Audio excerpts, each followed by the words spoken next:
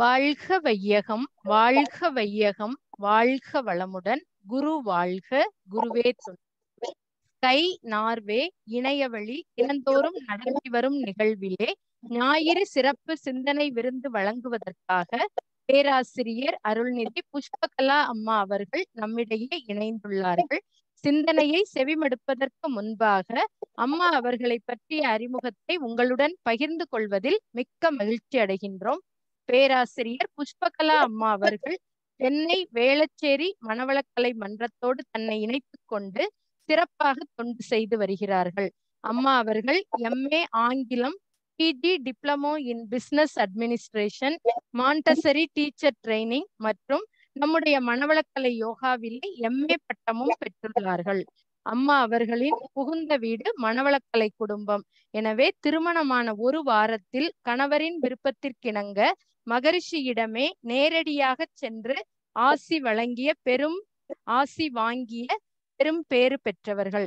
2012ஆம் ஆண்டு முதல் பள்ளிகளுக்கும் சென்று மனவளக்கலை பயிற்சிகளை தொடர்ந்து அளித்து வருகின்றார்கள். மகரிஷியின் கருத்துக்களை ஆழமாக எளிய முறையில் அனைவருக்கும் கொண்டு சேர்க்கும் புலமை பெற்றவர்கள்.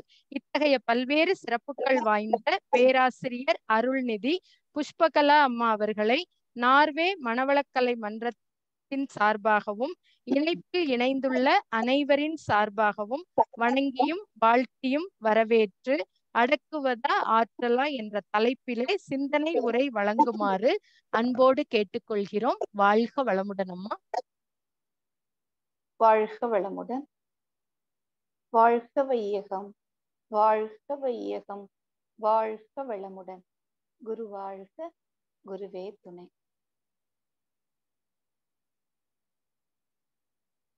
நல்லதொரு தொடக்கத்தை கொடுத்த நகுலேஷ் அம்மா அவர்களுக்கு வணக்கங்களும் வாழ்த்துக்களும்.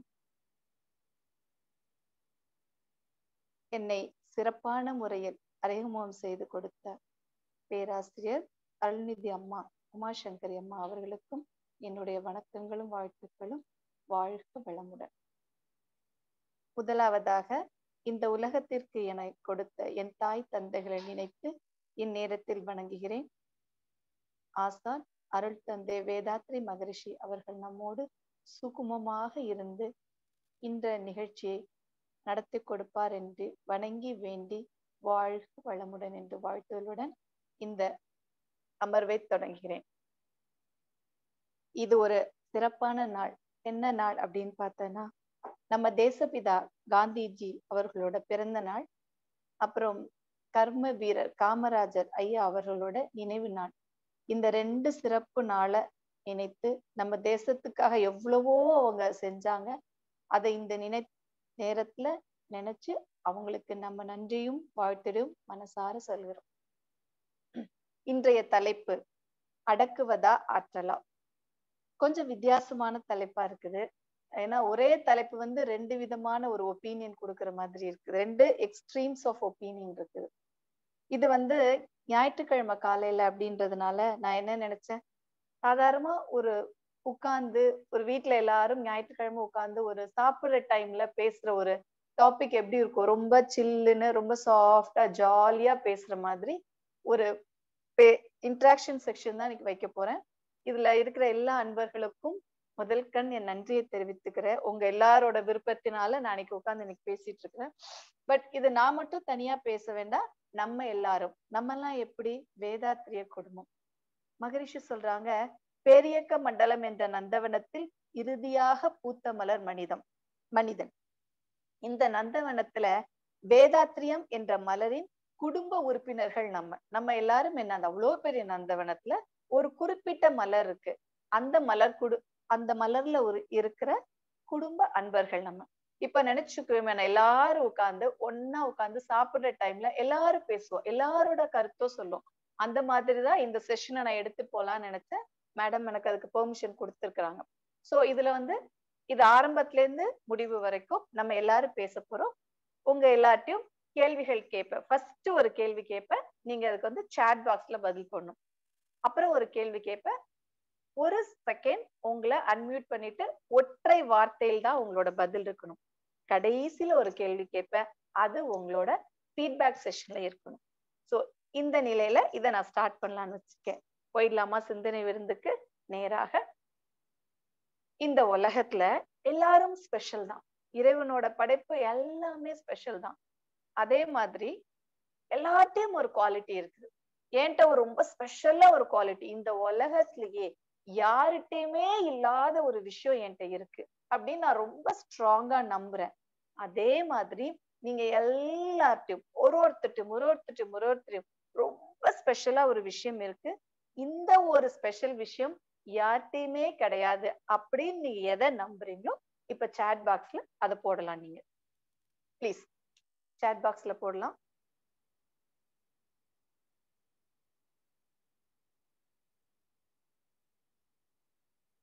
சாட் பாக்ஸ்ல போடுறீங்களா? வாழ்க வளமுடன். பொறுமை, கலைசெல்வி அம்மா சொல்லியிருக்காங்க. பொறுமை எனக்கு மட்டுமே இருக்கிற குவாலிட்டி, வேற யார்ட்டையும் இந்த குவாலிட்டி. மீதி எல்லாரும் கொஞ்சம் முடிஞ்சா சாட் பாக்ஸ்ல போடலாமே. உங்களோட குவாலிட்டி என்ன, உங்களை எப்படி நீங்க ஸ்பெஷலைஸ் பண்ணீங்கன்னு? உதவுதல், ஓகே. ஹெல்பிங் டெண்டன்சி, ஓகே, நல்ல விஷயம். இறை நம்பிக்கை எல்லாருக்கும் இருக்க வேண்டிய ரொம்ப ரொம்ப முக்கியமான ஒரு குவாலிட்டி, இறை நம்பிக்கை.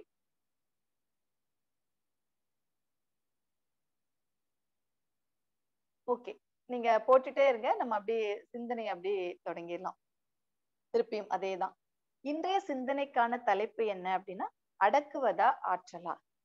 நம்ம எதை அடக்கணும், எதை ஆற்றலா மாத்தணும் நமக்கு தெரியாதுல்ல. எல்லாத்துக்கும் ஒரு விஷயம் இருக்கு, எல்லாரும் வாழ்க்கையில ஒரு விஷயம் இருக்கு. இந்த ஒரு விஷயத்த நான் சரி பண்ணிட்டேன், இத நான் அடக்கிட்டேனா, இத நான் ஆற்றலா மாத்தினா உற்சாகமும் அதிகம். ஓகே, இதை நான் மாத்திட்டேன்னா நான் ரொம்ப நல்லா இருப்பேன் அப்படின்னு எல்லாம் நினைப்பீங்க. இந்த ஒரு விஷயத்த நான் அடக்கிட்டா போதும், இந்த ஒரு விஷயத்த நான் ஆற்றலா மாத்திட்டா போதும், என்னோட வாழ்க்கையும் நல்லா இருக்கும், எல்லாரோட வாழ்க்கையும் நல்லா இருக்கும் அப்படின்னு சொல்றாங்களா? எல்லாரும் தயவு செய்து அன்மியூட் பண்ணிட்டு ஒற்றை வார்த்தையில பதில் சொல்லுங்க. இது நீங்க எல்லாரும் பதில் சொல்லணும். ப்ளீஸ் ஸ்டார்ட் பண்ணுங்க.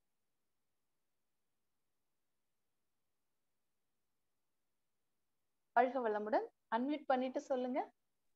வாழ்க வளமுடன் அம்மா. என்ன கேட்ட நீங்கள்? இந்த ஒரு விஷயத்த என்னால அடக்க முடியல, இந்த ஒரு விஷயத்த நான் கண்ட்ரோல் பண்ணிட்டேன்னா என் வாழ்க்கை ரொம்ப நல்லா இருக்கும். ஏதோ ஒரு கேரக்டர் நம்மகிட்ட, இந்த ஒரு விஷயம் நான் சரி பண்ணிட்டேன்னா எல்லாம் நல்லா. உணவு முறை. உணவு முறை, ஓகே. அடுத்து ப்ளீஸ் சொல்லுங்க. நம்பிக்கைன்னு ஒருத்தங்க சொல்லியிருக்காங்க. அன்மியூட் பண்ணிட்டு எல்லாரும் ஒரு வார்த்தையில சொல்லுங்க. இது கொஞ்சம் இன்டராக்டிவா இருக்கான்னு நினைக்கிறேன். சொல்லுங்க. வாழ்க வளமுடன்மா. வாழ்க வளமுடன். இன்னும் கொஞ்சம் எனக்கு பொறுமை வேணும்னு நினைக்கிறேன். பொறுமை, ஓகே. அடுத்துங்கம்மா. வாழ்க வளமுடன்க்கா. ப்ளீஸ் சொல்லுங்க. வாழ்க வளமுடன் சொல்லுங்க சத்யா. கோவத்தை கண்ட்ரோல் பண்ணணும். ஓகே. வாழ்க வளமுடன்மா. வாழ்க வளமுடன்மா. நிதானமா நடக்கணும்னு விரும்புறேம்மா. எப்பவுமே ஒரு அமைதியா நிதானம்.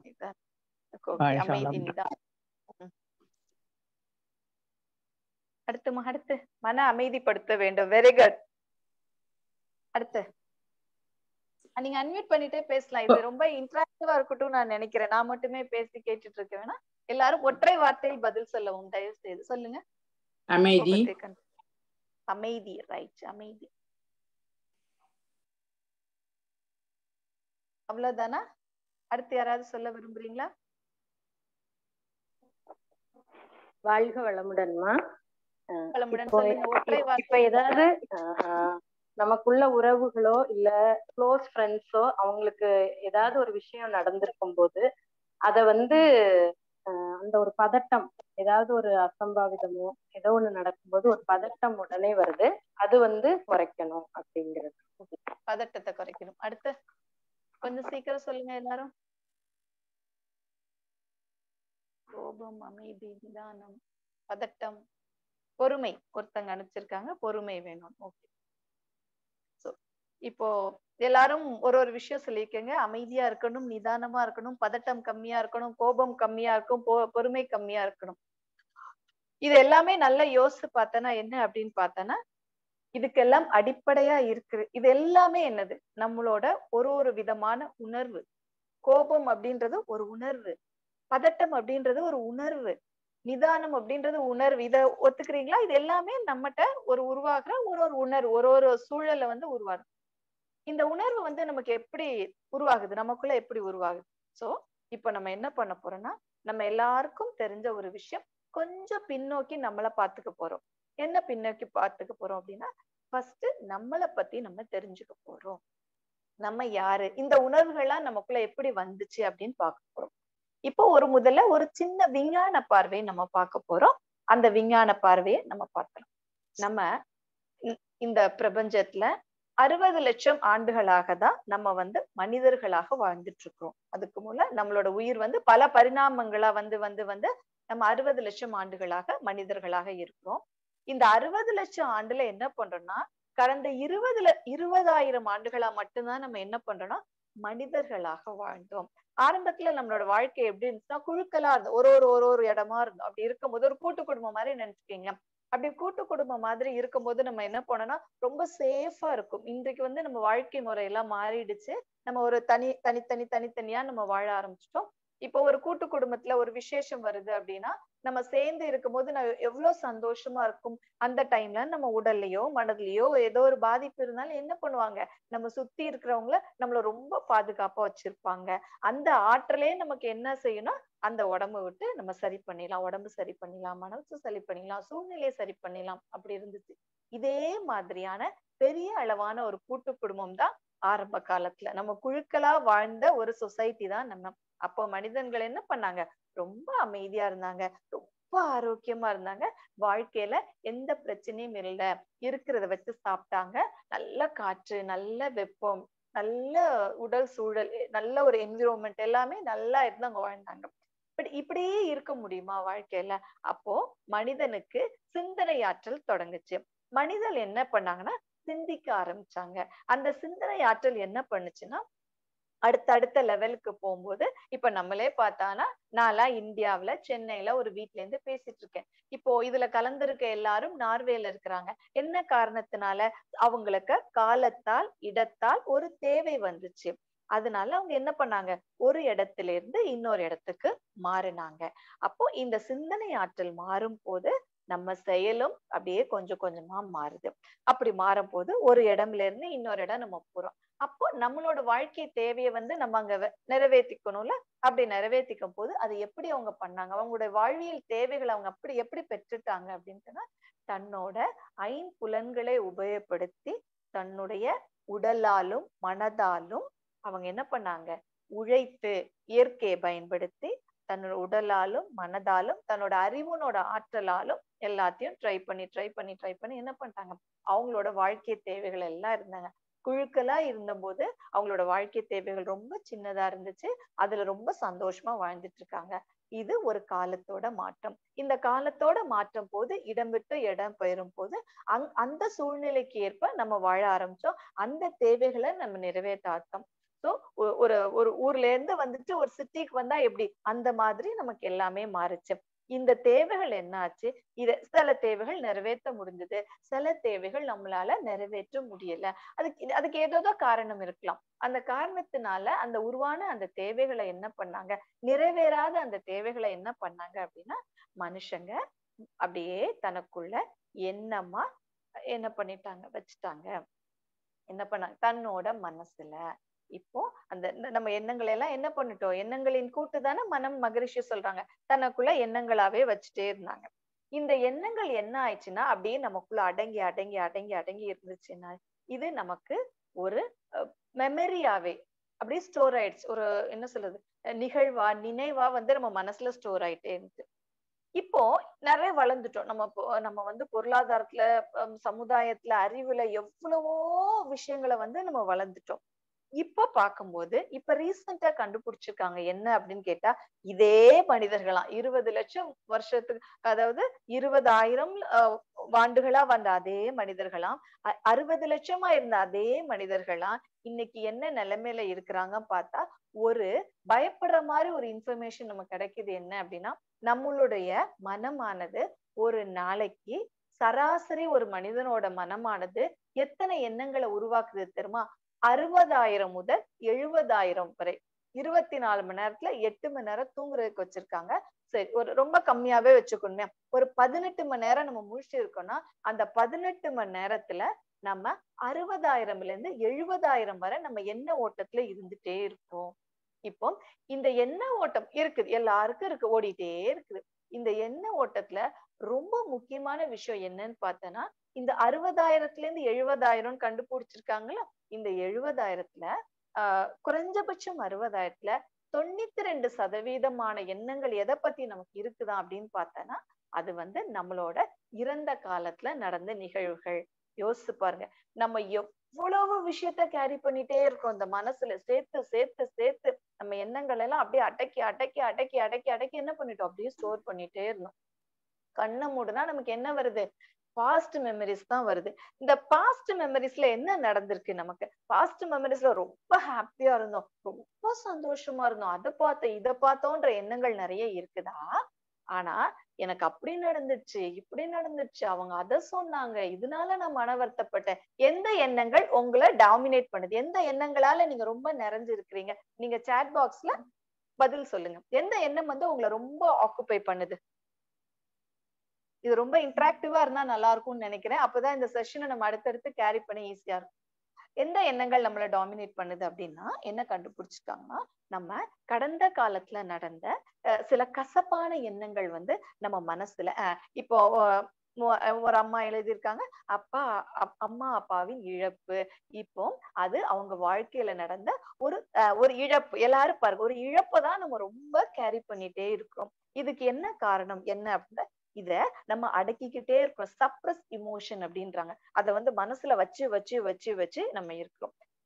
இதெல்லாம் எப்படி நடக்குது அப்படின்னு பார்த்தோன்னா, அப்பா அம்மாவின் இழப்பு அப்படின்னு ஒருத்தவங்க சாட்ல அனுப்பிச்சிருக்காங்க. இறப்பு அப்படின்றது வந்து ஒரு இயற்கையா நிகழக்கூடிய நிகழ்வு. இத நம்மளோட மனம் எப்படி புரிஞ்சுக்கிறது அப்படின்றது ஒரு பெரிய கேள்வி. எவ்வளவுதான் நம்ம பேசினாலும் ஒரு இழப்பு அப்படின்றது நம்மளால ஈடு கட்டவே முடியாது. இது வந்து இயற்கையில நடந்த ஒரு இழப்பு. இன்னொரு இழப்பு எப்படி இருக்கலாம்னா, இயற்கை சீற்றத்தினால பல சூழ்நிலையினாலும் அவங்க ஏமாற்றங்கள் பல சூழ்நிலையினால அவங்க ஒரு குறிப்பிட்ட இடத்துல இருக்க முடியாம இடம் பெயர்றாங்கல்ல, அவங்களுக்கு இயற்கை சீற்றத்தினால ஒரு நிகழ்வு நடக்குது.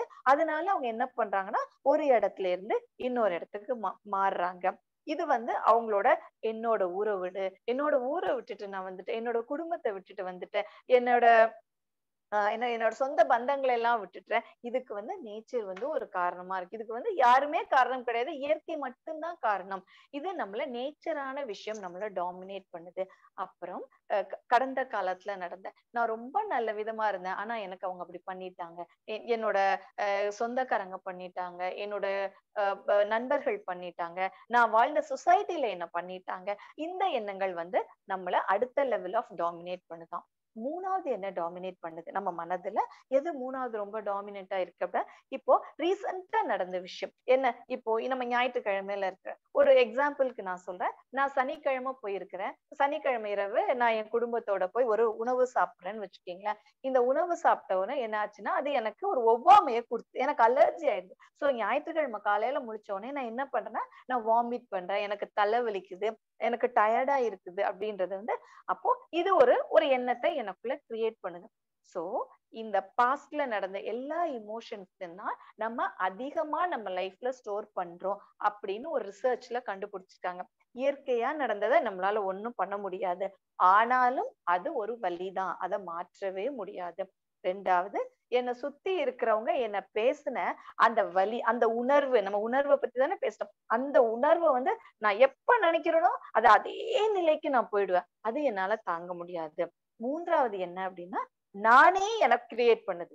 இயற்கை எனக்கு ஒண்ணு கிரியேட் பண்ணிருக்கு, என்ன சுற்றுப்புற சூழல் ஒரு விஷயத்த எனக்கு கிரியேட் பண்ணிருக்கு, அப்புறம் நானே எனக்கு கிரியேட் பண்றது. இது எல்லாமே நம்ம எப்படி உணர்றோம் அப்படின்னு பார்த்தோம்னா, அநேக மக்கள் வந்து வலியதான் உணர்றாங்க. இப்போ இந்த சாட் பாக்ஸ்ல பார்த்தா ஒருத்தர் கூட நான் கடந்த காலத்துல ரொம்ப சந்தோஷமா இருந்தேன்ற ஒரு மெசேஜ் வரல. ஏன்னா மனிதனோட மனம் என்ன அப்படின்னு பார்த்தோம்னா, நம்மளோட வலிகளை வந்து அப்படியே ரீ ரெக்கார்டிங் மாதிரி போட்டு போட்டு போட்டு போட்டு நம்ம அதை பார்த்துக்கிட்டே இருக்கோம். அந்த ஃப்ரீக்குவன்சில நம்மளை வந்து நம்ம கனெக்ட் பண்ணிக்கிட்டே இருக்கோம். இது எல்லாமே நமக்கு எந்த உணர்வா ஸ்டோர் ஆகுது? நீங்க ஏற்கனவே சொன்ன மாதிரி பொறுமை எப்படி ஒரு உணர்வோ, அமைதி எப்படி ஒரு உணர்வோ, நிதானம் எப்படி ஒரு உணர்வோ, படபடப்பு எப்படி ஒரு உணர்வோ, அதே மாதிரி வலி என்பதும் ஒரு உணர்வு தான். இந்த கடந்த கால விஷயங்கள் நமக்கு என்ன ஆயிடுச்சு அப்படின்னு பார்த்தா, வலி அப்படின்ற உணர்வா நம்ம மனசுல இருந்துச்சு. இந்த வலிய நம்ம உணர போறோமா, இந்த வலிய நம்ம வலிமையாக மாற்ற போறோமா, அதுதான் நம்ம இப்படி பேச போறோம். வலிய உணரதான் முடியும், வலியை எப்படி மாற்ற முடியும்?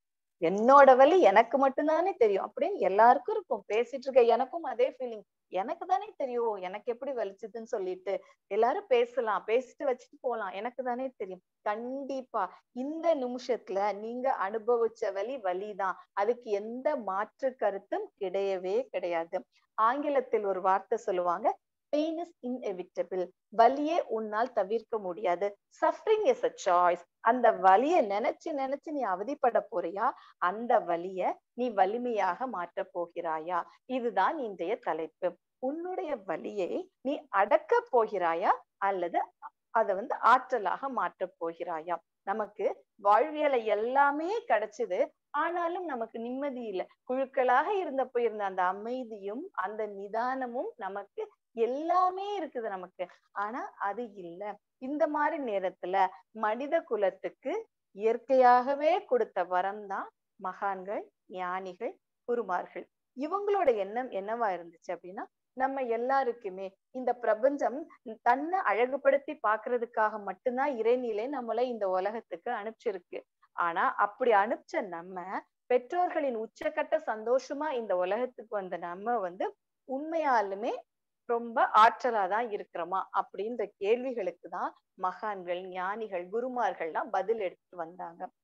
அவங்க என்ன சொன்னாங்க அப்படின்னு சொன்னா, ஃபர்ஸ்ட் எல்லாமே புரிஞ்சுக்கிட்ட நீ, எல்லாத்தையும் புரிஞ்சுக்கிட்ட நீ என்னைக்கு ஒன்ன புரிஞ்சுக்கிறியோ, உங்களை பற்றிய தன்னை அறிதல் அப்படின்ற ஒரு விஷயம் உங்களை என்னைக்கு நம்ம புரிஞ்சுக்கிறீங்களோ, உங்களோட வேல்யூ எப்படி தெரிஞ்சுக்கிறியோ, நம்மளோட வேல்யூவை தெரிஞ்ச அந்த நாள் வந்து நம்ம பேராற்றலாக இதே வலிய நம்ம இடையே அடக்கி அடக்கி வச்சிருந்த அந்த வலிய நம்மளால ஆற்றலாக மாற்ற முடியும். தன்னை அறிதல் தான் நம்ம உணர்றதுக்காக இறைநிலை நம்மளை அனுப்பிச்சிருக்கு. ஆனா நம்ம அதெல்லாம் மறந்துட்டு இந்த யதார்த்த வாழ்க்கையில வாழ ஆரம்பிச்சிட்டோம். இதுல முதல்ல நம்ம வந்து யாரை பாக்குறோம் அப்படின்னா, ஜீசஸ் கிரைஸ்ட் என்ன சொல்லியிருக்கிறாங்க தன்னை உணர்தலை பத்தி. ஜீசஸ் கிரைஸ்டோட வார்த்தைகள் என்ன அப்படின்னா, கிங்டம் ஆஃப் ஹெவன் வித்தின் அப்படின்னு சொல்றாங்க. பரலோக சாம்ராஜ்யம் உன்னுள்ளே இருக்கிறது. அந்த பரலோக சாம்ராஜ்யம் என்ன அப்படின்னு அவங்க மீன் பண்றாங்கன்னா, இறை ஆற்றல் உன்னுள்ளேயே இருக்கிறது. அதை நீங்க என்னைக்கு நம்ம உணர்றோமோ, நம்மளுடைய இறை ஆற்றலோட ஒரு துளிதான் நம்ம இருக்கோம் அப்படின்றத நம்ம என்னைக்கு உணருமோ, நம்ம வாழ்க்கை ஆற்றல் நிறைந்த வாழ்க்கையாக மாறிவிடும். இதேதான் நம்முடைய மகான் வேதாத்ரி மகரிஷி நமக்கு எப்படி சொல்லியிருக்கிறாங்க அப்படின்னா, எல்லாருடையும் ஒரு சிறு குறை இருக்கலாம், எல்லார்ட்டையும் ஒரு சிறு தவறு இருக்கலாம், தெரிந்தோ தெரியாமலோ செஞ்சிருந்திருக்கலாம், தப்பே கிடையாது. ஆனா அதை மாற்றி அதை உணர்ந்து திருந்தி வாழும் பொழுது இந்த பூலோக வாழ்க்கை நமக்கு சொர்க்கமாக மாறும். நம்மளுடைய மகான் இத என்ன வரிகள்ல சொல்லியிருக்காங்க நம்ம பார்க்கலாம். தனது குறை ஆழ்ந்து உணர்ந்து திருத்தம் பெற்றால், தனது குறை ஆழ்ந்து நமக்குள்ளேயே போய் அதை பார்க்கும் போது உணர்ந்து, ஆமா இது செய்தது நான் தான், இந்த வலியினால அனுபவித்தது நான் தான், இந்த வலியினால காணாம இருந்தது நான் தான், ஆனா இந்த வலி வந்து எனக்கு எந்த பெரிய மாற்றம் கொடுக்க போறது இல்லை, நிகழ்ந்தது நிகழ்ந்ததாகவே இருக்கட்டும், நடப்பது நல்லதாகவே இருக்கட்டும். உணர்ந்து திருத்தம் பெற்றால், இந்த உண்மையை நம்ம புரிஞ்சு மாறிட்டோம்னா தருக்கொழியும் பிறரிடமும் நட்பு ஓங்கும். இது வந்து ரெண்டாவதாக நான் சொன்ன வார்த்தை. அவங்க என்ன மனசை கஷ்டப்படுத்திட்டாங்க, அவங்களோட வார்த்தைகள் அந்த சூழ்நிலையை என்ன கஷ்டப்படுத்திட்டாங்கன்னா அதை மறந்து விட்டு, உலகத்திலேயே பெரிய 2 மெடிசன் என்ன அப்படின்னு கேட்டா, ஃபர்கெட் அண்ட் ஃபர்கிவ் அப்படின்னு சொல்றாங்க. மறக்கிறதும் மன்னிப்பு தான், நமக்கு நம்ம கொடுக்கிற மிகப்பெரிய மெடிசன்ஸ். நம்ம நல்லா இருப்போம். நான் எனக்கு ஏதோ தெரிஞ்சோ தெரியாமலோ யாரோ எனக்கு ஒரு செஞ்சுட்டாங்க அப்படின்னு நினைக்கும் போது நான் அதை என் மனசுக்குள்ள நான் சுமக்கிறதுக்கு பதிலா நான் அதை மறந்தோ மன்னித்தோ நான் பண்ணும்போது எனக்குள்ள நான் முதல்ல சந்தோஷமா இருக்கிறேன். இந்த குவாலிட்டி நமக்கு எப்படி வரும்னா, அறிவின் நிலையில நம்ம உயர்ந்து போவோம்ல, அப்போ வந்து மன்னிப்பு அப்படின்றது வந்து ஒரு சாதாரண தெய்வ நிலையான மன்னிப்பை வந்து நம்ம ரொம்ப சாதாரணமா மன்னிக்க நம்மளால முடியும். தருக்கொழியும் பிறரிடமும் நட்பு ஓங்கும். தெரியாம செஞ்சிருந்தா கூட நம்ம அவங்களோட அதே நட்புல வாழ்வோம். மனது ஒரு தூய நிலையை நாடி செல்லும். இது வரைக்கும் எப்படினாலும் இருந்தது, இனிமேல் என்னோட வாழ்க்கைய நான் சந்தோஷமா மட்டும்தான் வாழ்வேன் அப்படின்ற ஒரு தூய நிலையை நாடி செல்லும். மற்றவரும் இதன் விளைவாய் நலம் காண்பார்கள். இந்த ஒரு ஸ்டேட் ஆஃப் மைண்டுக்கு நான் வந்த அப்புறம் நான் மட்டும் இல்ல, என்னை சுத்தி இருக்கிற எல்லாருமே நல்லா இருப்பாங்க அப்படின்னு சொல்றாங்க. அப்போ நம்மளுடைய வாழ்க்கை நல்லா இருக்கணும். கடந்த காலம் எப்படினாலும் இருந்திருக்கலாம், நிகழ்காலம் நல்லா இருக்கணும் அப்படின்னா நம்ம வந்து தன்னிலை விளக்கம் பெறதா ரொம்ப ரொம்ப ரொம்ப ரொம்ப பெரிய விஷயம். இதுல எல்லா மகான்களும் அவங்க அறிவுல இருந்து அவங்க ஒரு விதத்தை நமக்கு சொல்லி கொடுத்திருக்காங்க. நம்ம மகான் நமக்கு கொடையாக கிடைத்த நம்ம மகான் வேதாத்ரி மகரிஷி வந்து நமக்கு கொடுத்த மிகப்பெரிய கொடை என்ன அப்படின்னு பார்த்தோன்னா தவம். எல்லாரும் தவம் பண்றாங்க, எல்லாரும் பண்றாங்க. பட் நம்ம மகான் கொடுத்த தவத்துல ரொம்ப ரொம்ப ஸ்பெஷலான ஒரு விஷயம் என்ன அப்படின்னா, இறந்த காலம், நிகழ்காலம், எதிர்காலம், இந்த 3 மனநிலையும் நம்ம ஒரே தவத்துல பெற முடியும். அது எப்படி முடியும்? அப்படி ஒரு 20 நிமிஷம் அரை மணி நேரம் பண்ற தவத்துல எப்படி இந்த 3 நிலையும் நம்மளால உணர முடியும்? அதுதான் நமக்கு மகரிஷி எப்படி நமக்கு தவத்தை வந்து அமைச்சிருக்காங்க அப்படின்னு நம்ம பார்ப்போம். நம்ம தவம் பண்ணும்போது என்ன பண்ணோம், நம்ம இப்ப பண்ணாங்க நம்ம மகரிஷி வாய்ஸ்லயே நம்ம இன்னைக்கு தவம் பண்ணோம். நமக்கு எப்படிப்பட்ட பாக்கியம்! இன்னைக்கு நம்ம வந்து ஃபர்ஸ்ட் தவத்துல உட்காரும் போது நமக்கு நாடி சுத்தியும் தண்டுவட சுத்தியும் கொடுக்குறாங்க. அது நம்ம என்ன பண்ணுது, நம்மளுடைய மனதை வந்து அமைதிப்படுத்துது. இப்போ நம்மளுடைய மனநிலை என்ன பண்ணும், மனமானது என்ன பண்ணிட்டோம், ஓடிக்கிட்டே இருக்கும் குழந்தை மாதிரி. அந்த பக்கம் ஓடும், இந்த பக்கம் ஓடும், இந்த பக்கம் ஓடும். ஆனா ஒரு குறிப்பிட்ட இடத்துல மட்டும் நிக்காது. அநேகமான நிலையில நம்ம என்ன பண்ணா பாஸ்ட நோக்கிதான் போயிட்டே இருக்கும். அதுதான் நம்ம ஃபர்ஸ்ட் பார்த்தோம் அந்த சப்ஜெக்ட்ல. பாஸ்ட நோக்கி போயிட்டே இருக்கும்போது அதை என்ன பண்ணுது, முதல்ல கண்ணை மூடி இருக்கும்போது நம்ம மன அலைச்சூழல் வந்து படிப்படியா குறையும். அப்போ ஓடிட்டு இருந்த மனநிலைய நம்ம என்ன பண்றோம், ஒரு இடத்துல அமைதியா இருக்க வைக்கணும். அந்த ஓடிட்டு இருக்கிறதுக்கு தான் நம்ம என்ன பண்ணுது அப்படின்னு பார்த்தாங்கன்னா, அந்த ஓடுற மனநிலை தான் அநேக நேரங்கள்ல நம்ம இறந்த காலத்திலேயே ஓடிட்டு இருக்கு. அதை அப்படியே ரிவர்ஸ்ல எடுத்துட்டு வந்து நிகழ்காலத்துல அப்படியே நிறுத்தும். அது எப்ப நிறுத்தும் அப்படின்னா, மன அலைச்சூழல் அதிகமா இருக்கும் போதுதான் நமக்கு ஒரு படபடப்பு வருது, ஒரு வெறுப்பு வருது, ஒரு இறுக்கம் வருது. ஆனா மனம் வந்து சமநிலையில இருக்கும் போது என்ன பண்ணுவோம் அப்படின்னா, நமக்குள்ள முதல்ல ஒரு அமைதி கிடைக்குது. மன அலைச்சூழல் வந்து அமைதியா கொஞ்சம் கொஞ்சமா குறைய போகுது. இப்போ ஃபர்ஸ்ட் விஷயம் என்ன பண்ணுது அப்படின்னா, நம்ம வந்து ஒரு அமைதியான நிலைக்கு வரும்போது அந்த மன அலைச்சூழல் குறையும் போது என்ன ஆகுது அப்படின்னா, நம்மளையே அறியாம அப்படியே அந்த பாஸ்ட் திங் வந்து அது மூலமா இருந்த ஒரு இன்டென்ஸ் சொல்லுவாங்கல்ல, அது ஒரு அழுத்தமா இருக்கும்ல, அதனோட அளவு வந்து கொஞ்சம் கொஞ்சமா குறைஞ்சிட்டு வருது. தவம் செய்யும் போது சொல்லுவாங்க, மனம் செலுத்தி தயம் செய்யுங்கள் அப்படின்னு சொல்லுவாங்க. ஆகினை பண்ணும்போது புருவ மத்தியில் மனம் செலுத்தி, துரியம் பண்ணும்போது உச்சந்தலையில் மனம் செலுத்தி. இந்த மனம் தானே அலைஞ்சிட்டே இருக்குது.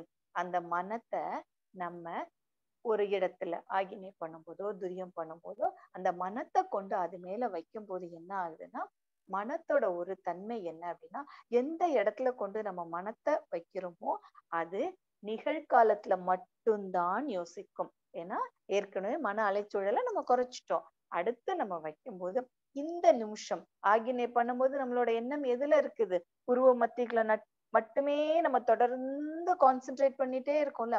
இப்ப அதே அலைந்த அந்த மனம் வந்து அப்படியே ஒரு இடத்துல அமைதியாகி அந்த நிகழ்காலத்துல அந்த உணர்வை நம்மள உணர வைக்குது.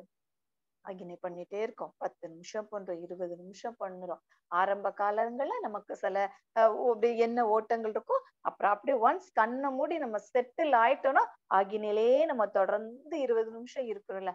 அப்போ இரண்டாவதாக என்ன பண்றோம்? மைண்ட்ஃபுல்னஸ், நினைவாற்றலுக்கு நம்ம வர்றோம். ஒரே தவத்துல கொஞ்சம் கொஞ்சமா மன அலைச்சூழலை குறைக்கிறோம். அப்புறம் இந்த நிமிஷத்துல நம்ம என்ன இருக்கிறோம் அப்படின்னு சொல்லிட்டு அந்த நினைவாற்றல நம்ம இருக்கிறோம். தவம் பண்ணி 20 நிமிஷம் முடிச்சோம்.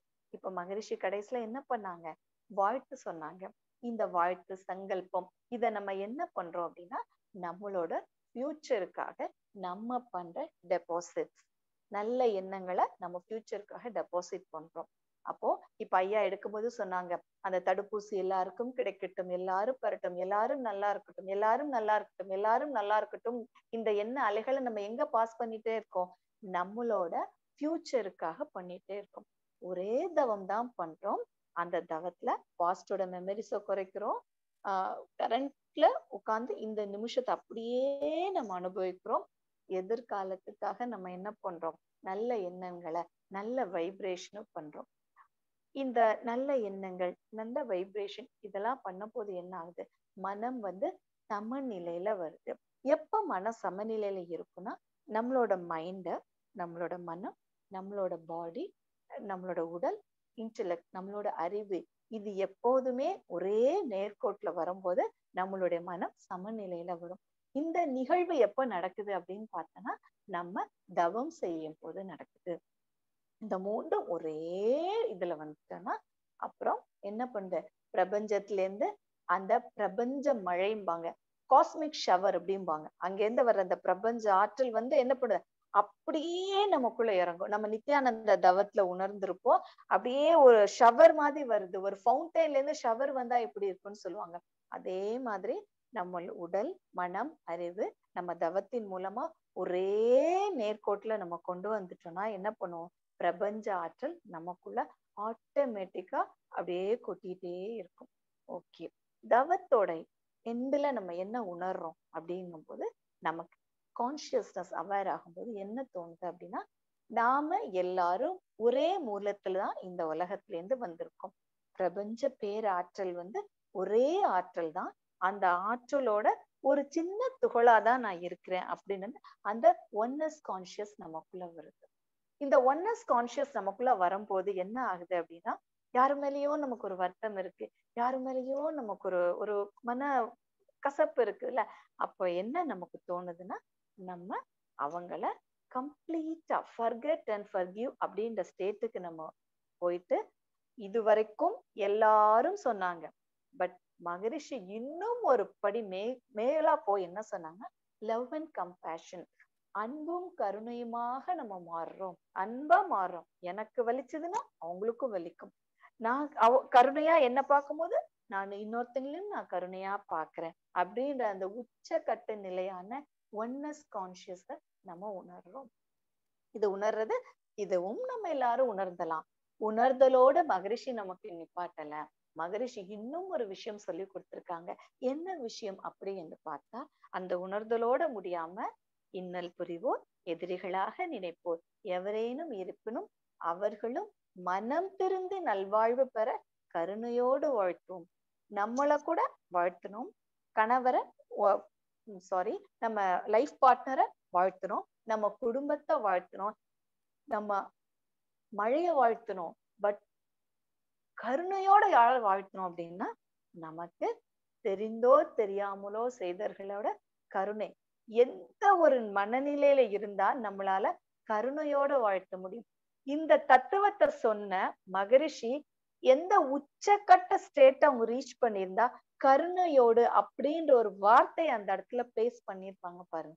கருணையோடு வாழ்த்தணும். இது சாதாரணமா நம்மளால ரொம்ப ரொம்ப ரொம்ப கஷ்டம். மகரிஷி டோட்டல் கருத்துல என்ன ரொம்ப கவர்ந்து இன்னைக்கு நான் பேசுறேன்னா அந்த எதிரிகளை கருணையோடு வாழ்த்துவோம். அந்த ஒற்றை சொல் தான் என்ன இன்னைக்கு வேதாத்திரியத்தை உங்ககிட்ட பேச வச்சிருக்கு.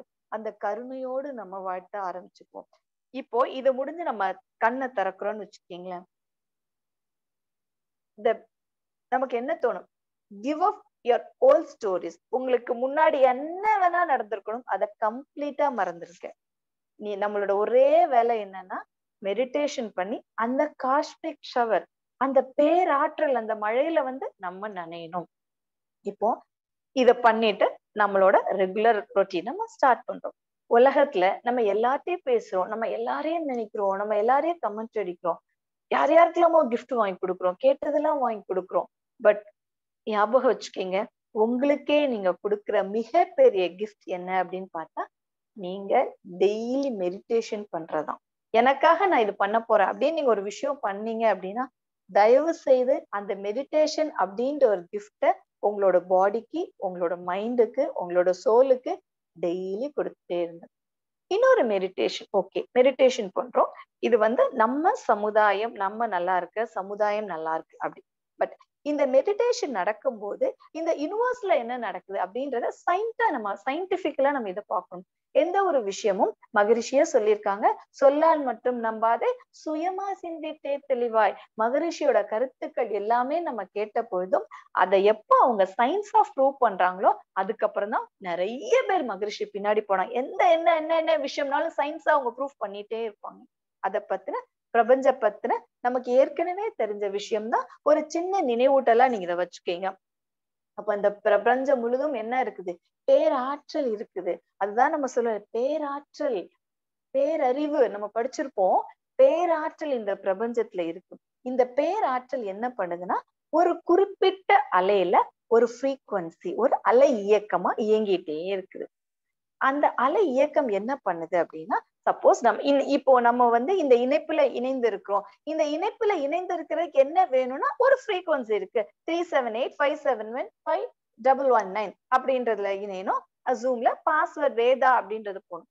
சோ இந்த ஃப்ரீக்வன்சில நம்மளை இணைத்தால் மட்டும்தான் நம்ம என்ன போடுவோம், நார்வே இந்த சென்டர்ல நம்மளை கனெக்ட் ஆகி இந்த இன்றைய நிகழ்வுல நம்ம வந்து கலந்துக்க முடியும்.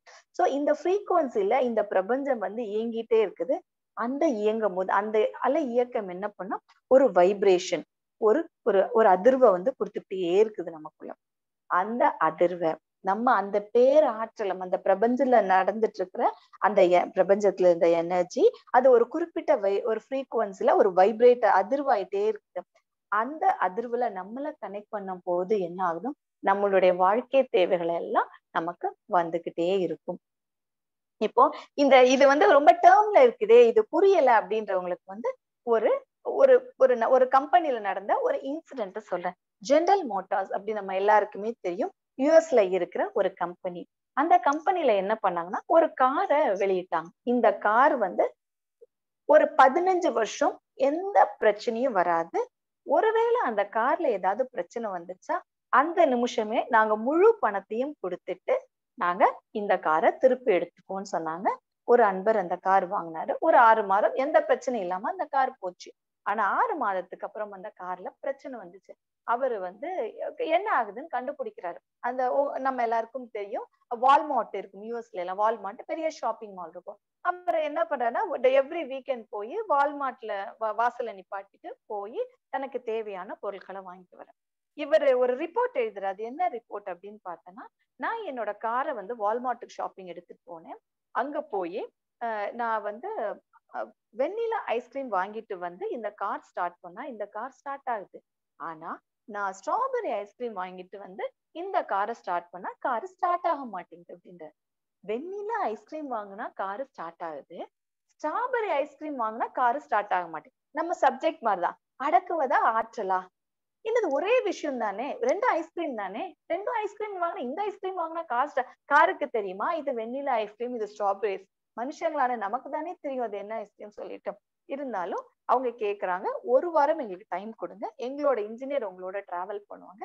இந்த 1 வாரத்துல எங்களால இதை சரி பண்ண முடியலன்னா, இது ஒரு ஞாயிற்றுக்கிழமை நடக்குது, அடுத்த ஞாயிற்றுக்கிழமை எங்களோட முழு பணத்தையும் கொடுத்துட்டு அந்த காரை வாங்கிட்டு நாங்க இதை வந்து இப்ப எக்ஸ்பர்ட்ஸ் ஆஃப் இன்ஜினியர்ஸ் கொடுத்து அவங்க அதை இதுல ரிசர்ச் பண்ணுவாங்கன்னு சொல்றாங்க.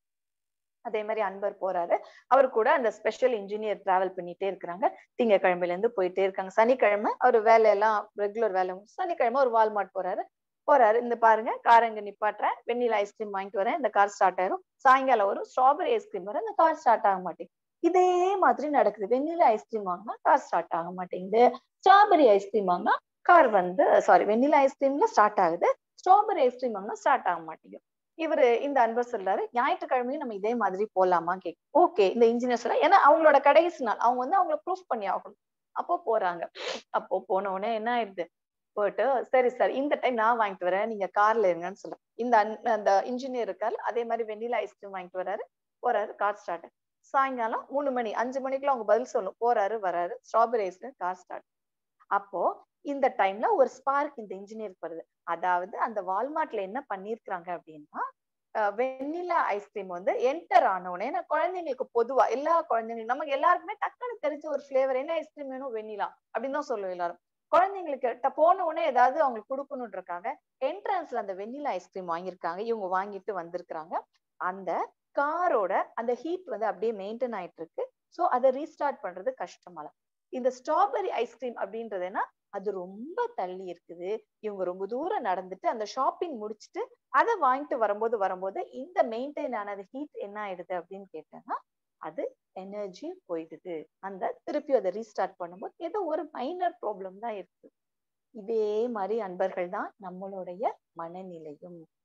நம்ம எந்த ஃப்ரீக்குவன்சில நமக்கு என்ன வாங்கணும் அப்படின்னு சொன்னான்னா, நமக்கு இப்ப என்னோட அடிப்படை வாழ்க்கை எனக்கு போதும் அப்படின்னா நம்ம வெண்ணிலா ஃப்ரீக்குவன்சிலே இருக்கலாம், போனோமா வாங்கினோமா சம்பளம் வாங்கினோமா இருக்கலாமா. ஆனா நம்மளோட உணர்தல், நம்மளோட தன்னிலை அறிதல், இறைநிலை உணர்தலை நம்ம அறியணும்னா ஸ்ட்ராபெரி ஐஸ்கிரீம் வாங்கணும். அதுக்கு தொலைவு கொஞ்சம் அதிகமா இருந்தாலும் இந்த இன்ஜினை நம்ம சரியா வச்சிருந்தா மட்டும்தான் அந்த எல்லையற்ற அந்த பிரபஞ்ச சக்தியை நம்மளால உணர முடியும்.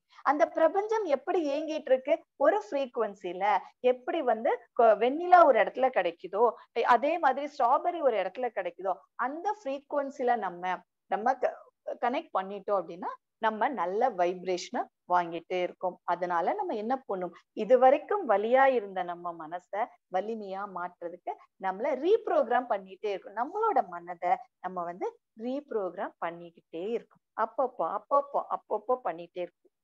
இந்த ரீப்ரோக்ராம் பண்ணதுனால என்ன ஆகுது, நமக்கு எல்லாம் புரிஞ்சதுனால என்ன ஆகுதுன்னா, நம்ம எப்போதுமே சந்தோஷமா இருக்கணும். நம்ம ஏன் சந்தோஷமா இருக்கணும், நம்ம எல்லாருமே இந்த உலகத்துக்கு ஒரு சுற்றுலா நிமித்தமாக தான், ஒரு டூரிஸ்ட் தான் நம்ம வந்திருக்கோம். அப்ப இந்த இறைநிலை வந்து நம்மள ரொம்ப ரொம்ப ரொம்ப ரொம்ப சந்தோஷமா இருக்கிறதுக்கு மட்டும்தான் வந்திருக்குது. ஆனா வந்திருக்கும் போது நம்ம சாதாரணம் வரல, ஒரு வேதாத்திரியம் அப்படின்ற ஒரு மிகப்பெரிய மகானோட மேப்பை நம்ம கையில எடுத்துட்டு வந்திருக்கோம். எங்க என்ன பிரச்சனை, என்ன சூழ்நிலை இருந்தாலும் இதுல இருந்து நம்மள இதே சந்தோஷத்தை 24/7 நம்ம சந்தோஷமா இருக்க வைக்கிறது. அந்த ஒரு மேஜிக் தான் நம்மளோட வேதாத்திரியம். இந்த எப்போதும் சந்தோஷமான மனநிலையில் இருக்கும் போது நம்ம உடம்புக்குள்ள என்ன நடக்குது, இது விஞ்ஞானத்துல என்ன சொல்லியிருக்கேன், டோபமைன், செரோட்டோனின் அப்படின்ற ஹாப்பி ஹார்மோன்ஸ் நம்ம உடம்புல சுரக்க ஆரம்பிக்குது. இந்த சந்தோஷத்தை நம்ம அனுபவிக்கணும் அப்படின்னா நம்ம என்ன பண்ணணும், நம்ம மனநிலைய எப்போதும் சமநிலையா வச்சுக்கணும். டெய்லி காலையில முழிக்கிறோம், தவம் பண்றோம், எக்ஸசைஸ் பண்றோம். நம்மளால இன்னைக்கு கால சூழ்நிலையில வந்து எப்ப பாரு நம்மளால தவம் பண்ணிட்டே இருக்க முடியுமா அப்படின்னா அது ஒரு கேள்விக்குறி. ஆனா காலையில அந்த 20 நிமிஷம் தவம் பண்ணும் போது அந்த ஆற்றல், அந்த பிரபஞ்ச பேர் ஆற்றலை நமக்குள்ள ஹோல்டு பண்ணிட்டோம்னு வச்சுக்கீங்களேன், அதுக்கப்புறம் தேவையான எல்லாமே அந்த பிரபஞ்ச பேராற்றல் நமக்கு எல்லா விதத்தையும் கொடுத்துரு. அதனால let the past, let it go. past போய்கிட்டே இருக்கும். இந்த பிரசன்ட நம்ம ரொம்ப ரொம்ப அழகா ரசிப்போம். இப்படி ரசிச்சிட்டோம்னா நம்ம ஃபியூச்சர் எப்படி இருக்கும், எக்ஸலண்டா இருக்கும். ரொம்ப ரொம்ப அந்த ஃபியூச்சர் நல்லா இருக்கணும் அப்படின்னா பாஸ்ட நம்மளால மாத்த முடியாது, பிரசன்ட நம்மளால உண்மையா வாழ முடியும்.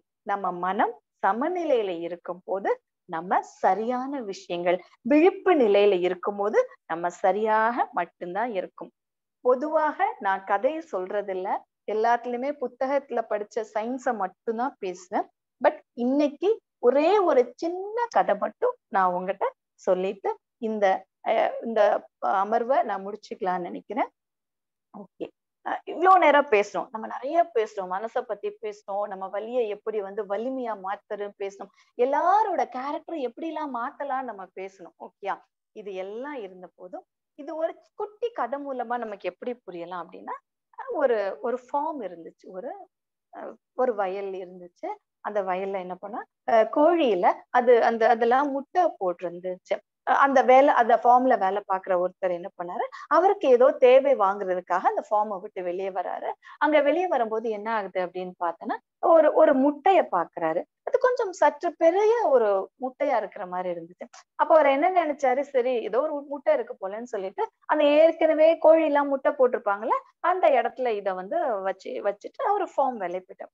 கொஞ்ச நாள் ஆகுது. ஒரு குறிப்பிட்ட காலம் வந்தோன்னா அந்த முட்டை உடைக்கும், கோழி வெளியே வரும். இதுதானே விஞ்ஞானம்.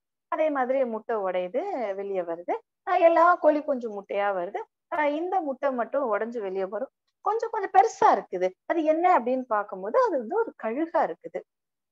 அப்போ அது அந்த கோழிகளோடய வளருது. அந்த கோழி என்ன சாப்பிடுறதோ அது சாப்பிடுது. கோழிகள் எப்படி எல்லாம் வாழுதோ அது அப்படி வாழ்ந்துட்டே இருக்கு. கொஞ்ச காலம் ஆச்சு. ஒரு நாள் என்ன பண்ணுச்சா, மேல வந்து ஒரு கழுகு போயிட்டு இருந்திருக்கு. இது வந்து இந்த கழுகை பாக்குது. அது பறக்கிறத பார்த்து இதுக்கு ரொம்ப ஆச்சரியமா இருக்கு. அப்புறம் அந்த கழுகு வந்து என்ன பார்த்து இவங்கள பாக்குது. இந்த கழுகு டெய்லி பார்த்துட்டே போகுது. இந்த குட்டி கழுகு வந்து அவங்கள பார்த்துட்டே இருக்குது. இது என்ன பண்ணுது, ஒரு நாள் கோழி கிட்ட போய் கேக்குது, அது என்னது, அது எப்போதும் என்ன பார்த்துட்டே இருக்குது அப்படின்னு கேக்குது. அப்ப இந்த கோழி சொல்லுது, அதுக்கு பெரிய ரெக்கை இருக்குது, அது நிறைய பறந்து போகும். நம்மளால அவ்வளவு தூரம் எல்லாம் போக முடியாதுல்ல. நம்ம எல்லாம் கோழி தானே, நம்ம கொஞ்ச தூரம் தான் பறக்க முடியும், கொஞ்ச தூரம் தான். அது நம்ம எவ்வளவு பண்ண முடியும், நம்ம பண்ணலாமா அப்படின்னு கேக்குது. ஆனா இதே மாதிரி அது போகுது. கொஞ்ச தூரம் போதும், இதுக்கு மேல நம்ம போக முடியாது, ஏன்னா நமக்கு ரெக்கெல்லாம் பெருசு கிடையாதுல்ல, நம்ம கீழே வந்துடலாம் அப்படின்னு சொல்லி சொல்றோம். அதே மாதிரி கீழே வந்துட்டு இது பார்த்துட்டே இருக்குது. ஒரு நாள் என்ன ஆச்சு, இது என்ன சொல்லுது, கோழியோடயே பிறந்து கோழியோடயே வளர்ந்து கோழியாகவே தன்னை முடிச்சுக்குது. அப்போ நம்ம எல்லாரும் அந்த மேல இருக்கிற கழுகு அப்படின்றது என்ன அப்படின்னா வேதாத்திரியம். வேதாத்திரியம் என்ன நினைக்கிறாங்க, நான் பறந்துட்டே இருக்கிறேன், நான் அந்த எல்லையற்ற ஒரு நிலையில இருக்கிறேன், நீங்க எல்லாரும் இருந்து என்னோட அந்த எல்லையற்ற நிலையில நீங்க டிராவல் பண்ணுங்கன்றதுக்காக தான் நம்மள ஒரு தவம், ஒரு மகரிஷி சொல்லுவாங்களாம், எனக்கு ஒரு டெக்னிக் தெரியும், இந்த டெக்னிக் தெரிஞ்சுட்டு நீங்க மாறணும்னா மாறுங்க, இல்ல நீங்களாவே இருக்கணும்னா இருங்க அப்படின்னு சொல்றாங்க. அந்த வேதாத்திரியம் வந்து நமக்கு பொக்கிஷமா கிடைச்சிருக்கிற ஒரு விஷயம். நம்ம வந்து கழுகா இருந்து, நம்ம வந்து கோழி கூட வளர்ந்த அந்த கழுகா இருந்து நம்மள நாமளே அடக்கிக்க போறோமா, இல்லாட்டினா நம்மளோட ஆற்றலை நம்ம தெரிஞ்சுக்கிட்டு எல்லையற்ற இந்த உலகத்துல அன்பும் கருணையுமா இருந்து எல்லாரும் ஒன்னஸ் கான்சியஸா நம்ம உணர்ந்து வேதாத்திரியத்தோட நம்ம கை தூக்கி நம்மளும் அந்த எக்ஸ்பீரியன்ஸ், இந்த அழகான இந்த உலகத்தை நம்ம எக்ஸ்பீரியன்ஸ் பண்ண போறோமா அப்படின்றத உங்கள்கிட்ட நான் இன்னைக்கு வச்சிருக்கிற ஒரு கேள்வி. இந்த கேள்விக்கு நீங்களே பதில் சொல்லுங்க, இல்ல உங்களுக்குள்ளேயே நீங்க கேட்டுட்டு பதில் சொல்லுங்க.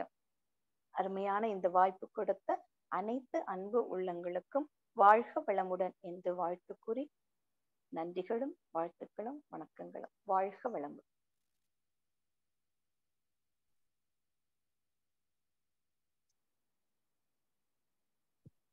வாழ்க வளமுடன் அம்மா.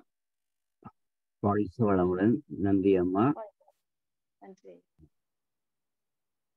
மிகவும் அற்புதமாக வேதாத்திரி மகரிஷி இந்த கருத்தை வந்து எடுத்து கூறுனீர்கள். கடைசியா சொன்ன கதை வந்து நல்ல உதாரணமாக இருந்தது. வேதாத்திரி மகரிஷி இந்த தவத்தை நாங்கள் என்ன மாதிரி செய்யணும், எப்படி அவற்றை சிந்தனை உரைகளை கடைப்பிடிக்கணும் என்று அழகாக வடிவாக அதை கடைசியா சொன்ன அந்த கதை கோழி கதையிலே சொல்லியிருக்கிறீர்கள். முதல் வந்து ஒவ்வொருவர்கிட்டையும் கொஞ்சம் விழிப்புணர்வு வர்றதுக்காக அந்த ஷட் பாக்ஸ்ல எழுத சொல்லி எல்லாரையும் விழிப்புணர்வோடு டப்பண்டு இந்த உங்களோட சிந்தனை கேட்கறதுக்காக நல்ல அருமையாக ஒரு இது ஒன்று, ஒரு சின்ன விளையாட்டு மாதிரி ஒன்று செய்திருந்தீங்க. அதுவும் ஒரு வித்தியாசமா இருந்தது. நன்றிகள் அம்மா, வாழ்த்துக்கள். வாழ்க வளமுடன். வாழ்க வளமுடன். இப்பொழுது கேள்விகள் கருத்துக்கள் முன்வைக்கலாம். எல்லோரும் வாருங்கள். வாழ்க வளமுடன்.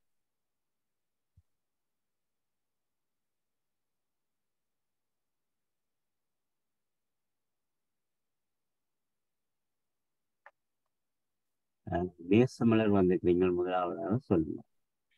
நன்றி ரமேஷியா, நன்றி. வாழ்க வளமுடன். வாழ்த்துக்கள் அம்மா. மிக மிக மகிழ்ச்சி. இருந்து நேசமலர் பேசுறேன். அற்புதம் அற்புதம் என்றுதான் சொல்லுவேன். என்னன்னு சொன்னா அந்த அளவுக்கு அந்த மகர்ஷியின் இதை அந்த ஒவ்வொரு விஷயத்திலையும் எங்களை எப்படி எங்களையும் நாங்கள் ஆராய்றதுக்கான ஒரு இதையும் சந்தர்ப்பத்தையும் தந்தீங்கள். எந்தெந்த நிலையில நாங்கள் இருக்கிறோம், என்னதை நாங்கள் விடணும் என்று இருக்கிறோம், எது எங்களுக்குள்ள இருக்குது என்றதுல அந்த நாங்கள் சொன்னீங்களா அப்ப எனக்கு நான் எழுதியிருந்தேன் எனக்கு உணவு முறைன்னு சொல்லி. ஆனா அதை நான் நெடுகம் கூடுதலா நினைக்கிறது ஒரு கொஞ்சம் உணவு மட்டும் எடுத்துக்கொண்டு போகணும். என்னன்னு சொன்னா கூடுதலான நேரம் எனக்கு தவம் செய்யறதுக்கு விருப்பமா இருக்கும். ஆனா சில நாளையில நான் நினைக்கிறது சாப்பிட்ட அப்புறம் தவம் இருக்கணும் நினைக்கிறேன். இந்த உணவாலதான் எனக்கு உணவு ஒரு இடைஞ்சலா இருக்குன்னு நினைப்பேன். அம்மா கேக்குதா எல்லாம் இருக்கோ வந்துதான் அம்மா கேட்டுட்டு இருக்கேம்மா, நீங்க சொல்லுங்கம்மா. கேட்டுட்டு இருக்கீங்கம்மா, நீங்க கேளுங்க. அப்புறம் நன்றி நன்றி. அப்ப அது எனக்கு ஒரு இதா இருக்கு. நடுக்கன காலம் இது பண்றேன். ஆனா நினைக்கிறது கூடுதலா இந்த பஞ்சேந்திரிய தவத்தையே கொஞ்ச நாள் தொடர்ந்து செய்யணும்னு நினைப்பேன். ஆனா மற்ற தவங்கள்லயும் ஈடுபாடு இருக்கிறபடியா அந்த தவங்கள்ல நின்றுடுறது கூடுதலா. ஆனா ஒரே ஒரு வழி இந்த பஞ்சேந்திரிய தவம் எனக்கு உதவியா இருக்கு மனம் சொல்லுது. ஆனால் அதை தொடர்ச்சியா செய்ய முடியாம இருக்கிறம்மா. என்ன காரணம் அதுக்கு? அம்மா நீங்க சாதாரணமா இருக்கும்போது வாழ்த்துங்க. நீங்க நல்ல தவம் பண்ற மாதிரியும் பஞ்சேந்திரிய தவம் உங்களுக்கு நல்ல உங்களோட சேர்ந்து இருக்கிற மாதிரியும் உங்களை நீங்க சாதாரணமா நார்மல் சீக்வன்ஸ்ல இருப்பீங்களா, உங்களை நீங்களே வாழ்த்திட்டே இருங்கம்மா. அப்புறம் உணவை பத்தி கேட்டிருந்தீங்க. நான் முதல் முறையா மன்றத்துக்கு போனப்போ அங்க ஒரு பேராசிரியர் இருந்தாங்க, தனசேகரன் ஒரு ஐயா இருந்தாங்க. அவங்ககிட்ட நான் அப்படி கேட்டேன். ரொம்ப சாப்பாடு கொஞ்சம் சின்ன வயசா இருக்கும்ல, திருமணமானது, சாப்பிடுறது நல்லா போறதுல எனக்கு ரொம்ப பிடிச்சிருக்கீங்க அப்படின்னு சொன்னப்போ இது ஒருத்தர் கேட்ட கேள்விக்கு மகரிஷி சொன்ன பதிலா அவங்க சொன்னாங்க, ஒரு ஜாங்கிரி சாப்பிட்டா கரெக்ட், 2வது ஜாங்கிரி சாப்பிடணும்னு அப்படின்னு தோணுச்சுன்னா நீங்க கொஞ்சம் ஆழமா ஆகினை பண்ணுங்க அப்படின்னு சொன்னாங்களாம் மகரிஷி. அப்படின்னு ஐயா ஒருத்தர் ஷேர் பண்ணாங்க. ஆகினை தவம் பண்ணும்போது அந்த ஒரு ஆற்றல் நமக்குள்ளேயே கண்ட்ரோல் ஆகுது. அந்த உணவு ஒரு தேடல் தானே, உணவு வேணும் வேணும்ன்ற தேடல். அதனால இது எல்லாரோடையும் பிரச்சனையுமா, ஏன்னா நம்ம உண்டு உண்டு வளர்ந்தவங்க தானே. அதோட நான் நினைக்கிறதம்மா என்னன்னு சொன்னால் மற்ற விஷயங்கள்ல எல்லாம் அது எனக்கு இதா இருக்குது. ஆனா இந்த விஷயத்துல நான் ஏன் இதுல தவறிக்கொண்டு போறேன்னு நான் இதை நினைக்கிறது. எல்லாமே ஒரு கருமைய பதிவு தான், புரிஞ்சுக்கணும். இது எல்லாமே ஒரு கருமைய பதிவு தான். இப்போ நீங்க சங்கல்பம் வச்சுக்கீங்க, நான் அது தன்னால சரியாகுமா? நன்றி அம்மா, நன்றி. மற்றது இல்ல இதுலயும் சொன்னீங்க இந்த கூடுதலான நேரம் இப்ப மகரிஷி கிட்ட வந்த அப்புறம் அந்த இப்ப அந்த இந்த காலத்துல இப்ப என்ன நடக்குதோ அதைத்தான் கூடுதலா நான் யோசிக்கிறேன். நான் கடந்த காலங்கள் அதுகளையெல்லாம் இப்பவோ எல்லாத்தையும் அந்த தலைமொழியாச்சுன்னு சொல்லுவாங்கல்ல, அது மாதிரி அதையெல்லாம் வச்சுக்கொண்டு இருக்க தேவையில்லை. நாங்கள் இப்ப வாழ்றது மகிழ்ச்சியா ஆனந்தமா வாழ்ந்து இருக்க இப்ப நான் நினைக்கிறதம்மா முடிஞ்ச அளவுக்கு. நான் இப்ப மகரிஷியின் இது அவங்கள பற்றி தெரிஞ்சுட்டு எல்லாம் உரையில இருந்து வந்த ஒன்றுதான். இதுக்கு பிறகு எனக்கு தெரிஞ்சிட்டது இதை கொண்டு கொடுக்கறதுக்காக என்ன செய்யலாம்னா எனக்கு வாழ்த்து தான் கூடுதலா. அவங்களுக்கு கஷ்டம்ன்றோன்னு எனக்கு அவங்கள வாழ்த்துவோம் அப்படி அந்த நினைவு தான் இருக்குதம்மா. நடுவும் அந்த ஒரு அது போதுமேம்மா, அது 1000 விஷயத்துக்கு சமம் இல்ல அந்த ஒரு வாழ்த்து. அதுதானம்மா. மிக்க மகிழ்ச்சி அம்மா உங்களோட சிந்தனை உரை இது. நீங்க அந்த பேசினது என்னன்னு சொல்ற ஒரு அருவி கொட்டுறவன் நீங்க சொன்னீங்க அப்படியே கொட்டுதண்டு அப்படியே இருந்து எனக்கு மகிழ்ச்சியா இருக்குதம்மா. நன்றி நன்றி. வாழ்த்துக்கள். வாழ்க வளமுடன். தொடரட்டும். நன்றி. வாழ்க வளமுடன் அம்மா. வாழ்க வளமுடன். நன்றி. நன்றி நேசமலர். நன்றி அம்மா, மிகவும் அற்புதமா இருந்தது. வேறு யாருக்கும் கேள்விகள் கருத்துக்கள்?